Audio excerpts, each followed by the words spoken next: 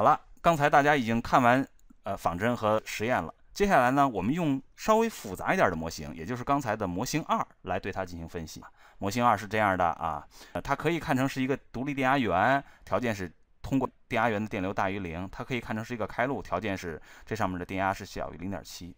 那么对于这个题来讲呢，我们就不仔细来分析了，只不过呢，我们给大家一点提示，怎么来分析。我们首先要假设它是电压源，然后看流过电压源的电流是否大于0。其次呢，假设是开路，看二极管上面的电压是否小于0.7。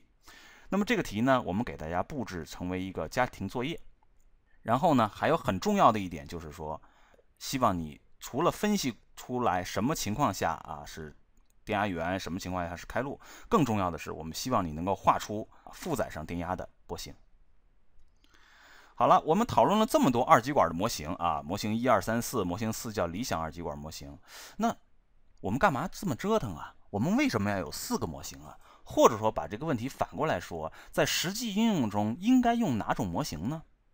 如果说你学到这儿提出了这么一个问题，恭喜你，你真正的逐渐开始有了工程的思维了，或者说至少有工程的想法了。我们之所以有这么多的对于同样一个器件，二极管器件有这么多的这种模型，就是由于在不同的场合下，可能不同的模型所分析出来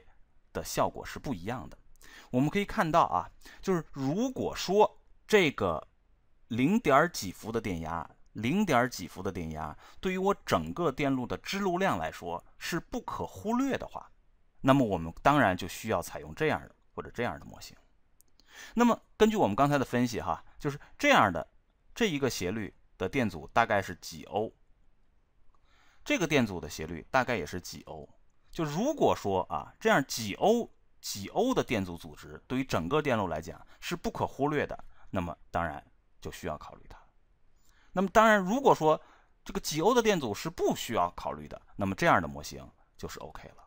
所以于是究竟采用哪个模型，取决于你分析的那个电路，包含这个二极管的电路，其他支路量它大概的电压是多少，这些支路上它大概的电阻是多少，你根据那个就能做出准确的选择。